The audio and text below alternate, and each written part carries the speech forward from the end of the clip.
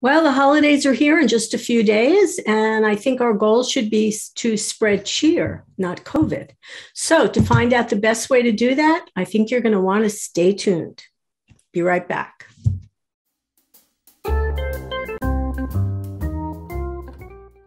Hey, good morning, everyone, and welcome to Scan FYI. How is everyone today? Just a few days before Christmas. Hey, Mary Beth. Absolutely. Good morning. Good morning, Andrea. Good morning, Dr. Fisher. We're happy to have you with us today, back with us today as we head into the holidays. Yes. Yes. Happy to be here.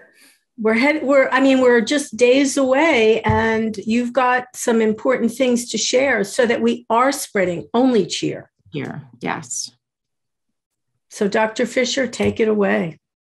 So, it's a hard Christmas again this year. Very unfortunately, we are in the midst of another surge of COVID. This surge is a little bit unique in that it is both the Delta variant, which we've been struggling with for the last months, but also now we have the new Omicron variant. We don't know whether Omicron's worse, better. What we do know is it's far more contagious. We're seeing lots of breakthrough cases, but there's very good news. The good news is that booster doses of either Pfizer or Moderna are effective against Omicron. So while just the first two doses may not protect you as well, if you're eligible, go and get that booster. 6 months after your first two, get the booster, and that will absolutely give you protection against Omicron and also, of course, against Delta. Okay. And we hope against whatever variants, come on in the future. So that's probably the biggest message for today is the boosters work. For people who got J&J the first time, you need a booster as well. Go ahead and get either Moderna or Pfizer. Both of them will give you protection against Omicron. One thing, can I just say that our fault, Mary Beth, we did not give Dr. Fisher a proper introduction for someone who, Dr. Fisher, we're so used to you, we just say Dr. Fisher, like everyone knows. But just in case someone doesn't know, maybe Dr. Fisher, just tell us a little bit about yourself and your role now, please. Sure. So I'm a pediatric infectious disease subspecialist. So I'm a pediatrician. And I was formerly the chair of pediatrics at Monmouth Medical Center. Now I'm still at Monmouth Medical Center as the director of clinical and medical excellence, but I'm also the special advisor to the commissioner of health in Trenton. So I'm happy to be doing a little bit of everything. And one of the main things that I do is talk about COVID-19, the vaccine, masks, physical distancing, testing, contact tracing, quarantine, isolation, all of the things we can do to protect ourselves and make this holiday season as safe as possible. Right. Okay, thank you for that. Okay. Right. And we're happy to have Dr. Fisher too, because this is all information that's coming from, we'll call it boots on the ground right here in Monmouth and Ocean County. So we know exactly what's going on. So yes, we're so happy to have you as a guest with us today. So holiday testing, what about getting tested before we go see our family and friends? Yeah. So we're trying very hard to make testing more available because we know that people who have been immunized and have been boosted can still get breakthrough cases. That happens with any vaccine. And you may have such mild symptoms that you don't even know that you're infected. Mm-hmm. So if you're going to a gathering, a family gathering, being with the people you love, it makes sense. Go ahead and get tested before you go to that family gathering. The tests are now available. We're trying to get them to be given out by the pharmacies for free. If that's not available, you can buy them, and then your insurance companies, if you have an insurance, the insurance companies will pay for them. Oh. In any case, it's a small thing, a small price to pay to feel safe about meeting safely with all of your family and all of your relatives. Now, it's not absolute that you have to do this, but certainly if you have relatives that you're gathering with and they're compromised, right, either because they're older or because for some reason they weren't able to get vaccinated, or they have underlying disease like cancer, high blood pressure, heart disease, we really want to protect them. We know that more than half of people who have died from COVID so far are people over 65.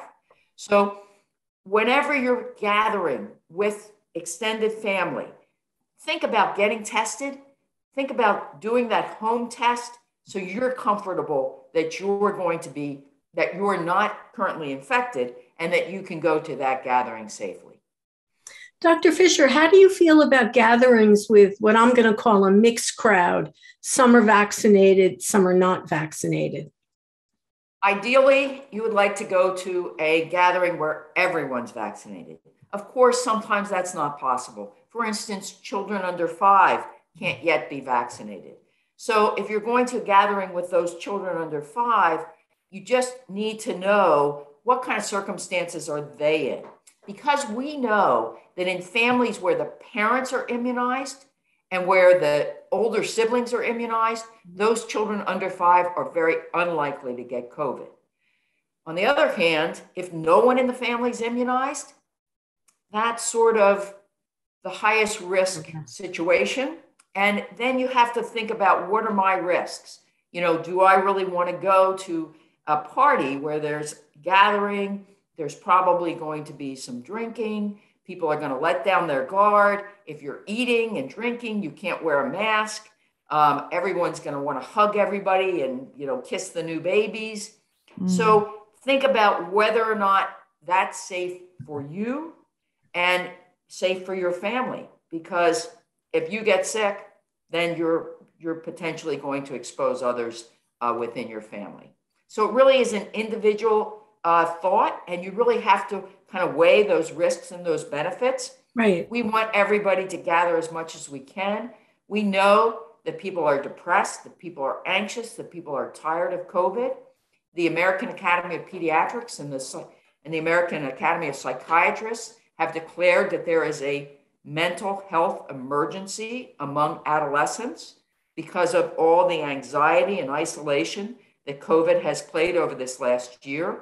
All the things our children have missed, graduations, birthdays, all kinds of celebrations. We know over 140,000 children have lost a caregiver. So this has been a very, very tough year.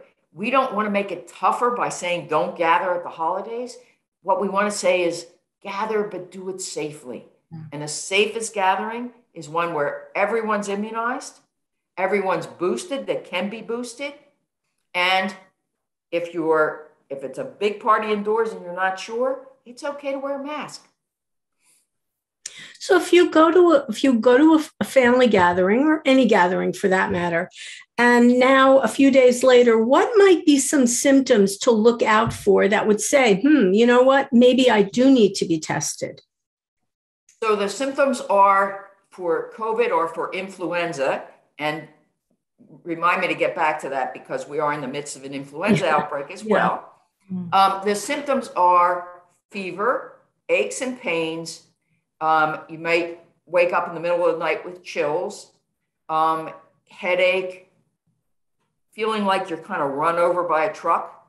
And then with COVID-19, that loss of taste and smell, that does seem to be special for COVID, the special gift of COVID that no one wants.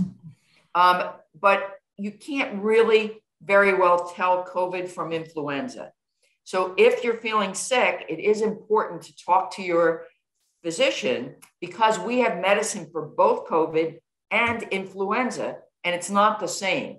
So we have very good medicines for influenza. They've been around for a long time. We know they're safe, and we know they're best. They work the best if they're started early. So as soon as you get those symptoms, find a way that you can go get tested. If it's influenza, we know what to give you, oseltamivir or Tamiflu. But we also have, there are 3 other medicines we can use for influenza, Relenza. There's a new one now, baloxavir. So there are medicines for the flu. And then if you have COVID and you're at risk, there are also things that we would want you to do. ask your doctor whether you should go get monoclonal antibodies. We know that those monoclonal antibodies prevent you from getting more severe disease. In the very near future, we're pretty sure we're going to have some oral medicine, a pill made by Merck and a pill made by Pfizer that also can prevent progression. But those are not yet authorized for use, and we don't know exactly who will be able to get those pills and how you will get the pills. So for now, if you have COVID, we definitely want you to talk to your doctor right away. You may be eligible to get the monoclonal antibodies, which can prevent you from getting sicker. If you do get sicker, if you get short of breath, if you're having wheezing, cough, we know that particularly influenza triggers asthma. So if you have underlying asthma and it's triggered and you get an asthma attack, it may be because you also have a viral illness. So this is the time, call your doctors, make sure what's happening, and call them first, because if you're sick, we don't really want you to go sit in a waiting room and expose other people. Right. The antibodies, how is that delivered, Dr. Fisher? Is that the infusion that people talk about? That's correct. It's an infusion. It can either be given into a vein, or in some cases it can be given under the skin, but generally it's given into the veins. Okay. So there's things we can do, but we have to, I guess you really can't do anything until you get tested and actually know your situation. Again, the importance of testing. So if it is influenza, do we know it's influenza because you rule out COVID? Is that? No, there are also tests you can get for influenza. Now, right now, we are definitely having a moderate to high amount of influenza throughout the state of New Jersey. And here in Monmouth County, we are in the high range. So there's lots of influenza around. So I would say if you have flu-like symptoms and you test negative for COVID, you probably have the flu. Every emergency room has a specific test they can do to look for influenza. But again, when you're sick, you don't necessarily need to rush to the emergency room and sit in a waiting room and either expose others or get exposed yourself. So better, when possible, call your doctor. Hopefully everyone has a doctor. That is really an important thing. Your doctor knows you. Your doctor knows what medicines you're on. So call your doctor and get some advice as to what to do next. Don't sit on it. Correct. Yes, correct. Right. Because both the COVID medicines and the influenza medicines work best if they're given right away. All right. Important to know. Again, we want to spread cheer, not COVID. And exactly. we all have to do our part here. So I didn't realize we were also having an influenza outbreak on top of all the other good things happening this time of year. Happy holidays, right? Right. But this has always been typically flu season anyway. Yes. Right? Yes. So it was lower last year because we were probably all walking around wearing our masks. Now that's sort of, people, like you said, people are letting their guards down. So here we go back to flu season again. Correct. Yep. And it started a couple of weeks ago in December, which is when it generally starts, usually peaks in January, and our rates are going up nicely. Not nicely, are going up, unfortunately, as would be expected. If you wind up being diagnosed with COVID, and again, a mild situation, not requiring hospitalization, what do you need to do? You get your medicine, or whatever it is, you're diagnosed. What do you need to do now? So the first question is going to be, do I need the monoclonal antibodies or not? So monoclonal antibodies are for people who have risk factors to get severe disease, and they absolutely work. So that's number one thing that you have to think about. The next thing is you have to isolate yourself from others. And we're talking isolation here. Right. Isolate yourself from your family. COVID can obviously go through a whole family, but interestingly enough, only between 30 and 50% of family members get COVID when one person has it. So if you isolate, you can protect your family from getting it. So isolation means you stay by yourself, okay? You stay by yourself for 10 days. And longer if you have symptoms for longer or if your immune system doesn't work well. So 10 days is minimum. And then after that 10 days, you can come out of isolation. Now, quarantine is something a little different. Quarantine is for close contacts. So let's say I'm diagnosed with COVID today. The people who live in my house are close contacts. So they would be quarantined, but they shouldn't be close to me. I'm isolated. So I stay away from them. They can't go to work. They stay away, but they're in quarantine. Now, the rules are if you're vaccinated, you actually don't have to quarantine at home unless you have symptoms. If you develop symptoms, then you need to get tested. But I get COVID. My household members should stay away from me. They should be tested about 5 days after their exposure to me, after their last exposure to me. And then if their tests are negative, fantastic, that's great. They can come out of quarantine if they needed quarantine at 7 days. Okay. If they're vaccinated, they didn't need to go in quarantine in the first place. And then if they're positive, then they would then go into isolation and they would stay isolated for, again, a minimum of 10 days. What are the symptoms? Everything is confusing. It just is. But what about if you're home, let's say, and you're isolating or you're quarantining, what might be some of the symptoms to look for that might mean, you need to be in a hospital? What tips the balance there? So the mild symptoms are, runny nose, fever, body aches. Kind of like a cold. Exactly like a cold. Okay. Exactly like the flu. The things that get you to a hospital are difficulty breathing. You can't take a deep breath.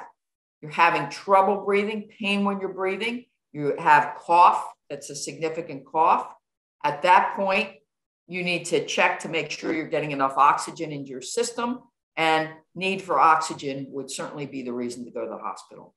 All right. So that's an important thing for people to remember. So if you're in respiratory distress, that's a signal you need to get to the hospital. And a lot of people have what we call a pulse oximeter right on your phone, where you can measure how much oxygen you're getting. So if you have it on your phone and it measures, less than about 95, it should normally be 95 to 100%.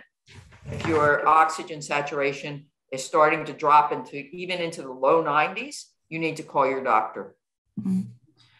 Dr. Fisher, what is the severity of the hospitalizations that are currently presenting themselves compared to last year? So that may be the little bit of good news. So it seems that we're having almost as many discharges as admissions. So the number of people in the hospital, although it is going up, it's not skyrocketing like it did in the past. Good. Now, this could change in the next 2 days because everything with COVID changes fairly quickly. But what we're seeing is we are seeing some younger people being hospitalized. Some of them are getting into trouble. Within the last week, we've had 2 deaths of people under 30. So, it's not a benign disease. So we know that younger people absolutely can get it. We know that older people are much more likely to end up in intensive care, but we want everybody to be protected. Are some of the cases with the younger adults or children because of a lack of vaccination, or is it also because of just underlying conditions? 75 to 80% of the people in the hospital are not vaccinated. Yeah. And about 5 to 10% are partially vaccinated, and another 10 to 20% are fully vaccinated. So there are breakthrough cases that do end up in the hospital. Most of those people do have underlying problems, immune problems, so that they didn't respond as well to the vaccine as we would have liked. Yeah. All right. So vaccinated really do need to get vaccinated. Yeah. Everybody who can get boosted, please get boosted. Take it seriously. I still feel like for some people there is a bit of, more than a bit, but some denial going on out there. Yes. Yeah. And our hospitals are starting to get overwhelmed.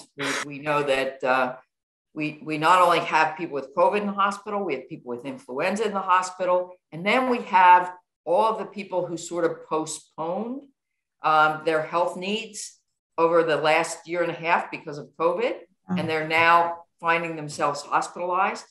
So that even before COVID hit, we were already pretty full. So now with COVID admissions going up, and we are up over 1,000, we're concerned that we are, asking all of the hospitals to get ready with surge plans for what we do if we have another spike like we have in the past.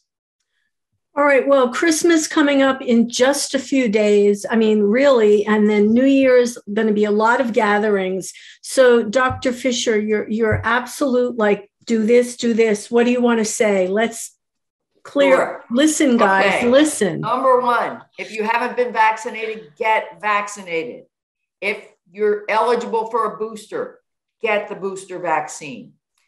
Get tested before you go to a gathering, and consider, if you go to the gathering and you're not very comfortable with the way things were, get tested 5 to 6 days after the gathering, or 3 to 5 days after the gathering, to be sure that you haven't picked up COVID. If you're sick, stay home. If you do feel sick, try to find out if you have either influenza or COVID, because we have medicines that we can use to help you get better more quickly. And even with all that, please, this is a time where we all need to kind of renew and refresh and get back with our families. Just as much as possible, do it safely. Thank you. Well, Dr. Fisher, thank you so much for your message, and our sincere wishes for everyone out there to be spreading holiday cheer, only cheer, but lots of it. Okay.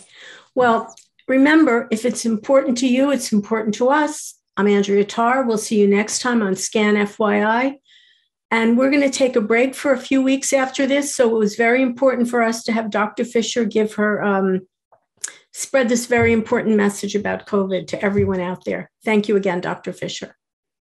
Stay safe. And one thing I did forget to tell you, please get your children immunized, so we can get children down to age 5 immunized. We don't yet have the vaccine for under 5, and we probably won't get it till the spring. But this is a great opportunity. Those 5-year-olds to 16-year-olds, they're now totally eligible. Get them vaccinated as well. We don't want them getting sick. We don't want them being quarantined and taken out of school. Right. Well, thank you again. Holiday greetings to everyone. Thank you all. All right. Take care. Take care. Be safe.